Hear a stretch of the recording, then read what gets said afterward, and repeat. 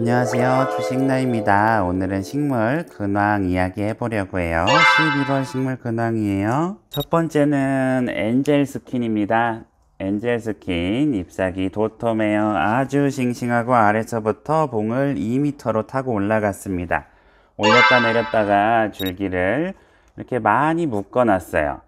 이 식물 같은 경우에는 나중에 문제가 생겼을 때 다 잘라서 해체 분해해서 번식을 시키면 됩니다. 여기 엔젤 스킨 번식한 거 여기 놔뒀는데 잘 자라고 있죠. 이렇게 성장 속도가 굉장히 빠릅니다.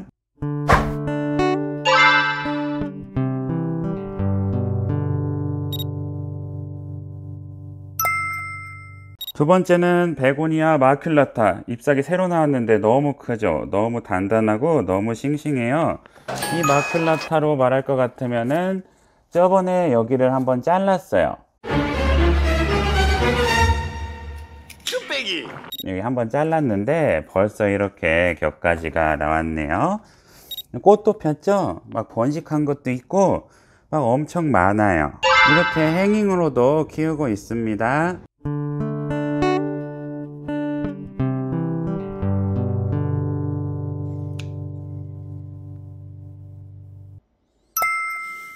행잉 마큘라타고요. 물구멍은 없는 상태예요. 행잉이라서. 그래서 아래 레카볼 놨는데 뿌리가 이렇게 많이 자랐네요. 지금 이렇게 하면은 저면관수처럼 되겠죠. 위에서 물 부으면은 저면관수 됩니다. 강한 햇빛에 놓는 편인데 되게 잘 자라더라고요. 잎사귀가 좀 타는 증상은 있지만 지금까지 생존한 걸 보면은 마큘라타도 행잉으로 키울 수 있습니다. 아주 건강하죠? 번식한 겁니다. 그리고 여기 보시면은 군데군데 제가 계란 껍질을 종이컵에 이렇게 놔뒀어요. 이렇게 계란 껍질 놔두면은 계란 껍질이 마릅니다. 계란 껍질이 좀 마르면은 한 곳에 모아서 부시고요.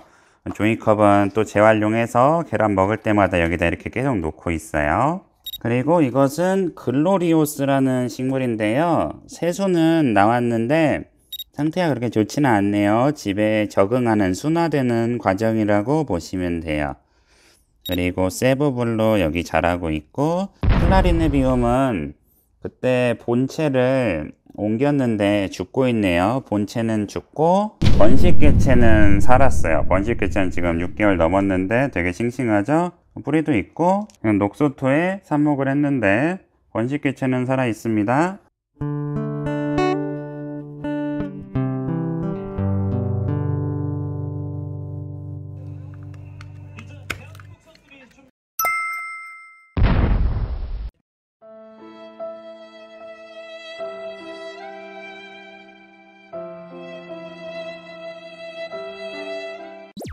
세부블루 뿌리 한번 보여드릴게요.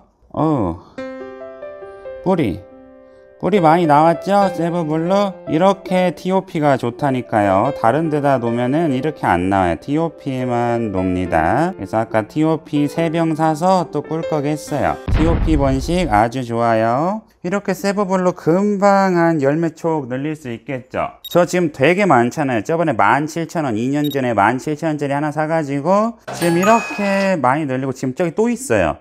이제 이렇게 파티를 열면 됩니다. 그리고 제가 꼬부리 호야 커팅한 거 한번 보여드릴게요.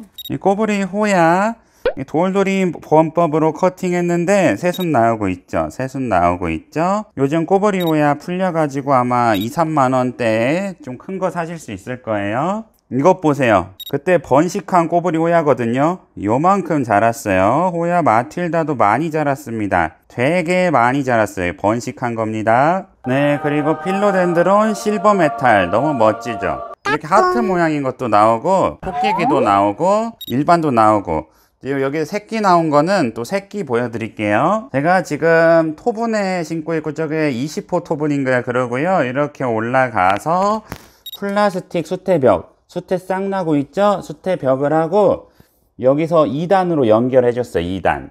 그래서 지금 봉을 타진 않았는데 2단으로 연결해서 이렇게 해놨습니다. 좀 전문가 같죠? 새순 나오고 있고요. 이렇게 잎사귀가 좀 기형이잖아요. 이쪽은 귀가 있는데 이쪽은 귀가 없어. 짝귀죠, 짝귀.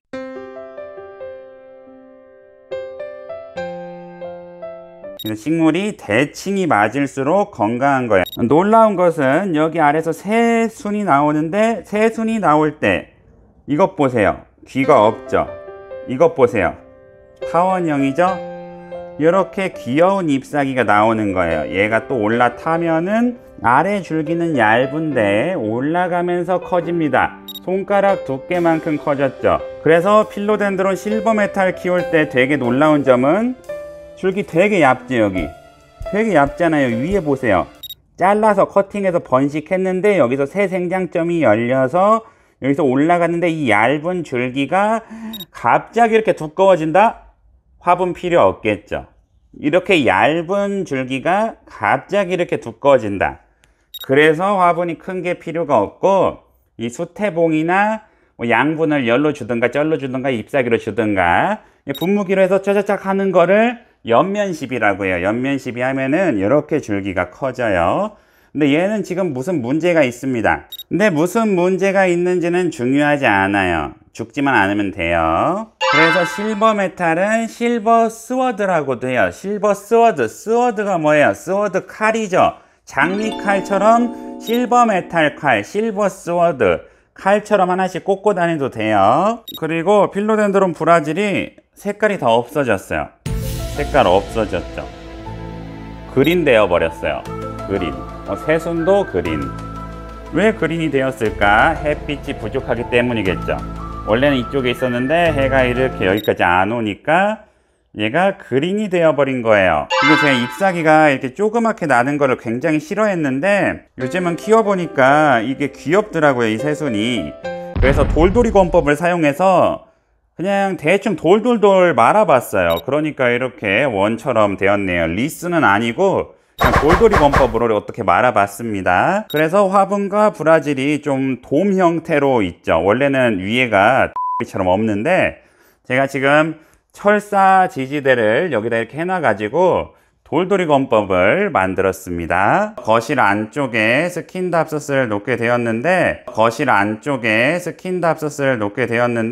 햇빛이 없자마자 문제가 생기기 시작했습니다. 검은 반점이죠. 많은 분들이 검은 반점 왜 일어나요 하는데 검은 반점의 원인은 총체벌레일 수도 있고 과습일 수도 있고 햇빛 부족일 수가 있어요. 근데 가장 큰 원인은 햇빛 부족입니다.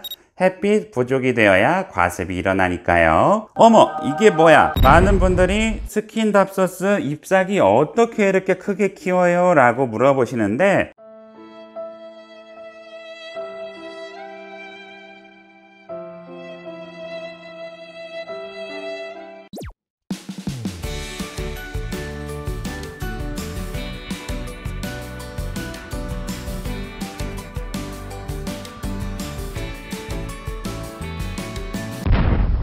크게 키우는 방법은 중요하지 않고 새 거를 사시면 돼요. 13,000원 투자하시면은 스킨답서스 잎사귀 이렇게 키울 수 있습니다. 이론적으로는 높은 습도에서 질소 비료를 분무기로 해주면 잎사귀가 커진다고 하는데 제가 5년 키워봤는데 잘 안 되네요. 그리고 이렇게 지지대를 올려 태울 때는 이렇게 새순 있죠, 새순을 올려 태워야지 이미 자란 덩굴을 이렇게 묶어 놓으면 안 돼요.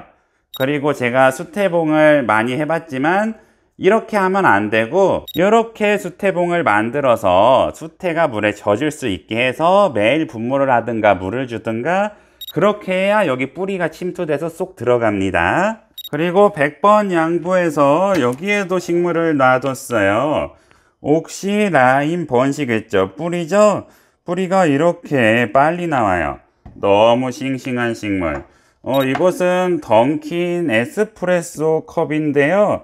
심심해서 여기다 놔봤어요. 에스프레소 한 번도 안 먹어봤거든요. 그리고 호야인데 날씨가 추워서 들여놔야 하는데 그냥 방치하고 있습니다. 호야 잘하고 있어요. 그리고 블랙 금전수 갑자기 왕줄기 나왔더니 엄청 싱싱해졌어요. 그리고 블랙 금전수는 물 주는 방법이 좀 특이한데요. 여기다 물을 주면 안 되고 아래쪽에 물을 주세요. 금전수 아래쪽에 물 주면은 뿌리 안 썩습니다. 근데 오늘 엄마가 금전수에게 물을 줬더라고요. 바닥에 물이 고여 있어가지고 무슨 일이냐고 물어봤더니 금전수에게 날마다 물을 줬다고 하더라고요. 그래서 이 금전수는 조만간 죽을 것 같습니다. 금전수에게 물을 주면 뿌리가 썩어서 죽거든요. 그리고 이것은 로또입니다. 로또는 금전수에 올려놓는 게 국룰이에요. 여러분들도 금전수에 로또 올려놔 보세요. 이 식물은 새 잎사귀가 하얀색인 플로리다 고스트라는 식물이에요. 줄기는 핑크색, 새 잎은 하얀색, 아주 옛날 잎은 녹색, 이렇게 변하는 아주 다채로운 식물이죠. 이것은 필로덴드론의 껍데기예요. 여기도 새순 나오고 여기도 새순 나오고 여기도 또 새순이 나오네.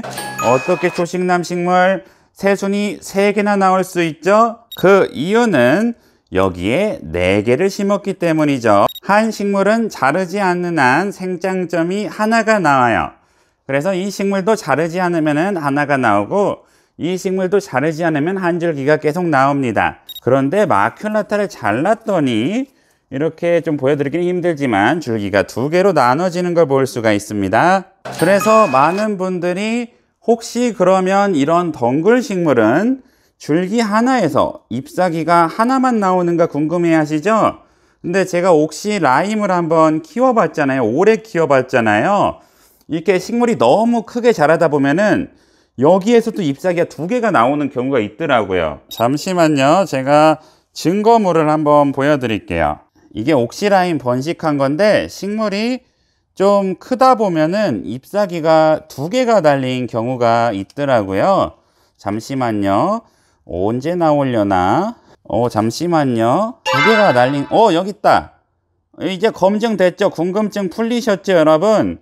덩굴 식물인데 잎사귀가 2개 나온다. 그러니까 원래 상식적으로는 잎사귀 하나 나와야 하거든요. 근데 잎사귀 2개 나왔잖아요. 식물이 나이가 많이 먹으면 잎사귀가 2개 나오는 경우가 있습니다. 그런데 그렇게 어렵게 생각할 필요 없이 그냥 줄기를 자르시면은 거기서 줄기가 2개가 나와요. Y자 형태로 2개가 나옵니다. 그리고 아글레오네마 실버킹 아주 잘 자라고 있고요. 최근에 물 부족이라서 좀 이렇게 축 처졌었는데 물을 주니까 다시 살아나고 잎사귀가 좀 끈끈해가지고 잎사귀 다 닦아주었어요. 그리고 대왕 스파티필름.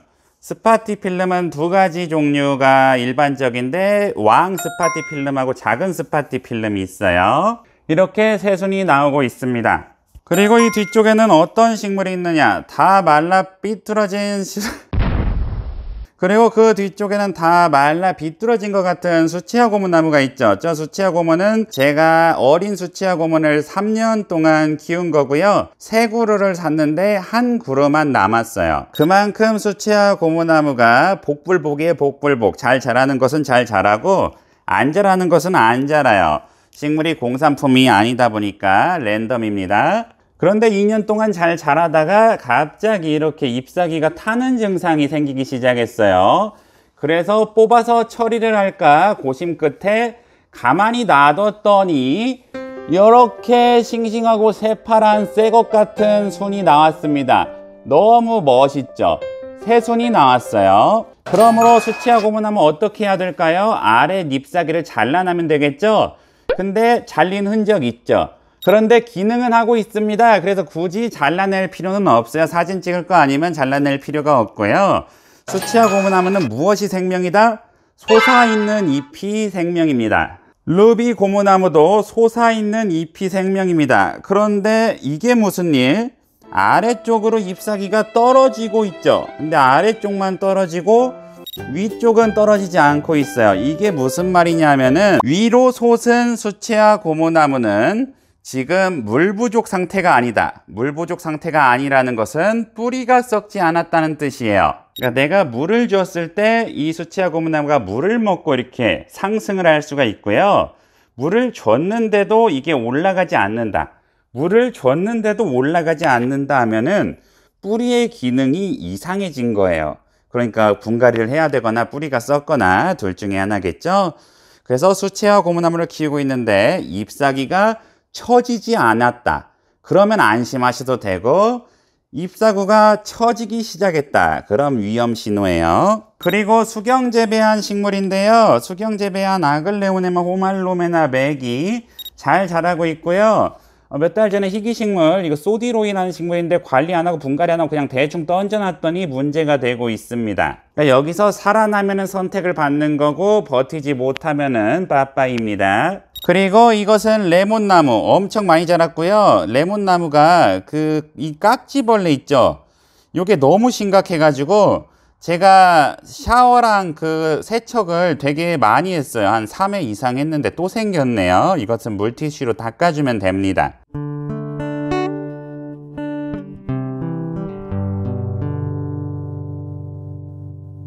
이 세부블루 올라타고 있는데 다시 만들어야 돼요. 내년에 다시 해야겠어요.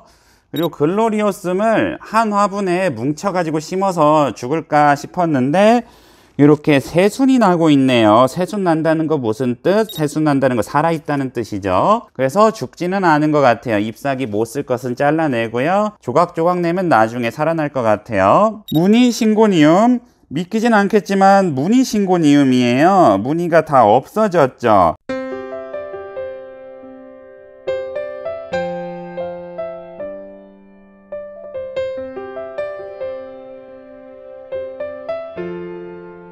번식하기 너무 좋은 식물이에요. 근데 무늬가 하나도 없습니다. 초록 싱고니움 됐어요. 크테난테 아마그리스 너무 예쁜 식물, 생선뼈 식물. 요즘에 이게 원종이 나와서 24,000원 정도에 판매되고 있더라고요. 살까 말까 고민하다가 안 샀어요. 그리고 칼라데아 세토사 있고요. 저기 안에는 스파티필름이나 안에 짱 박혀 있는데 수경재배 식물을 놨습니다. 그리고 수경재배로 키운 블랙벨벳 알로카시아 아직까지 잘 살아 있고요. 여기 새싹 나오고 있죠. 비료를 안 줘도 새싹이 나오고 있네요. 요렇게 레카볼에 대충 담궜는데 뿌리가 썩지도 않고 잘 자라고 있습니다. 너무 예쁜 블랙벨벳 알로카시아예요. 여러분도 이렇게 레카볼에 물을 담아 가지고 하면은 아주 쉽게 수경재배 식물을 키울 수가 있습니다. 이 식물을 키우다가 이렇게 노란 잎사귀가 나오면은 뜯어주시면 됩니다. 원인이 다양한데 식물이 살아만 있다면 그냥 하엽이라고 생각하시면 됩니다. 네, 거의 다 왔습니다. 오늘은 이제 마지막으로 만냥금을 소개해 드릴게요. 저희 집 만냥금은 5년이 넘은 만냥금이고요. 열매는 올해 초에 열렸어요. 근데 열매가 올해 초에 열렸는데 안 따가지고 여기서 뿌리가 나오고 있습니다. 너무 신기한 광경이죠. 그리고 만냥금에 이게 뭐냐, 이거 노란 하트. 이게 뭐죠 여러분? 이것은 옥시라임. 너무 귀한 옥시라임이 여기 안에서 하트를 뿅뿅뿅 하고 있어요. 그리고 스킨답서스 있고요. 여기는 대충 쓰레기 흙입니다. 이 만냥금이 중요한 이유가 뭐냐면은 제가 뭔가 부산물이나 모래나 그런 것들을 다 여기에 버려요. 왜 그러냐면 하수구가 막힐 수가 있거든요. 그래서 저는 여기에다가 버리는 거예요. 이게 필터 역할이겠죠. 그래서 만냥금이 여러 가지를 먹고 자라서 그런지 아주 싱싱하고 죽지 않습니다. 이렇게 비 오는 날 물이 아래 고여도 됩니까? 라고 물어보시는데 고이면 안 되죠. 그런데 제가 식물을 이제 거의 4년 키워본 결과 호분이나 흙배합에 문제가 없다면은 죽지는 않습니다. 물론 식물의 종류에 따라 다르긴 한데 금전수 같은 경우엔 죽을 수가 있어요. 근데 일반 식물은 죽지를 않습니다. 그리고 오늘 11월 거실 정원의 하이라이트는 바로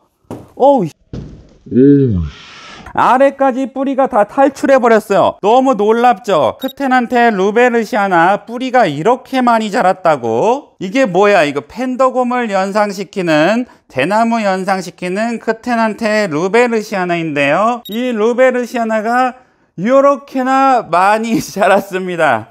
놀라운 점은 이게 뭐야? 부채야, 부채. 부채처럼 자라기 시작했어요.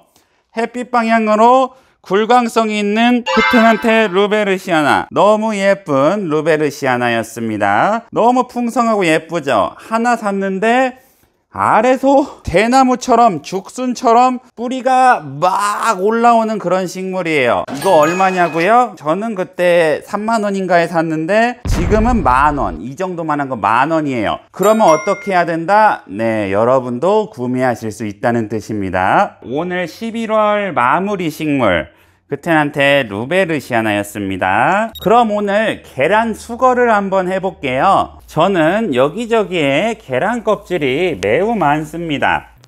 화분 위에 말려두었던 계란 껍질을 하나하나씩 모아 저는 전자레인지에 계란찜을 해 먹습니다. 전자레인지 용기에 계란 4-5개와 물을 풀고 2분 30초를 돌리고 한번 숟가락으로 가장자리를 긁어준 후 다시 계란을 휘젓고 2분 30초를 돌려주면은 맛있는 계란찜이 됩니다. 삶은 계란이든 날계란이든 크게 상관은 없고요. 저는 가능하면 그때그때 막을 벗기는 편인데 막을 벗기지 않아도 이렇게 말려놓으면 큰 문제가 없어요. 이렇게 계란 껍질을 다 모아둡니다. 그리고 종이컵은 포개서 재활용을 하고 계란을 늘 모아줍니다. 그래서 이 계란들을 한 달간 모았는데 이것을 비닐봉투에 이렇게 넣어줍니다. 비닐봉투에 넣고 뿌셔뿌셔처럼 이렇게 부셔주면 됩니다. 종이컵은 다음을 위해서 또 재활용을 하면 됩니다. 계란 껍질을 바로 올려두지 않는 이유는 화분 속에 벌레가 생기기도 하고 계란이 마르는 과정에서 다양한 문제가 발생할 수가 있습니다. 이제 이 계란 껍질을 뿌셔뿌셔 해서 마구 뿌신 다음에 다시 화분 위에 흙에 분갈이 할 때 섞어주면 됩니다. 말리면 말릴수록 좋아요. 계란 껍질은 아주 좋은 천연 비료이고요. 너무 많이 섞으면 또 문제가 될 수가 있으니 이렇게 조금만 섞어주세요. 여기까지 초식남의 11월 거실 정원이었고요. 영상 시청 감사드립니다.